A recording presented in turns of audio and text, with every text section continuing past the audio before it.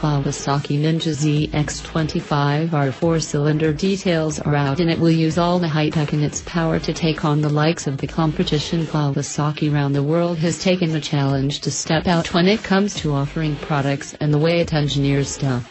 The motorcycle manufacturer has just given the world the H2 and H2R supercharged motorcycles, which make 300 PS and 200 PS respectively.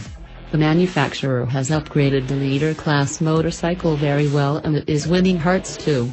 The manufacturer has extremely great plans to offer even more with new combustion system.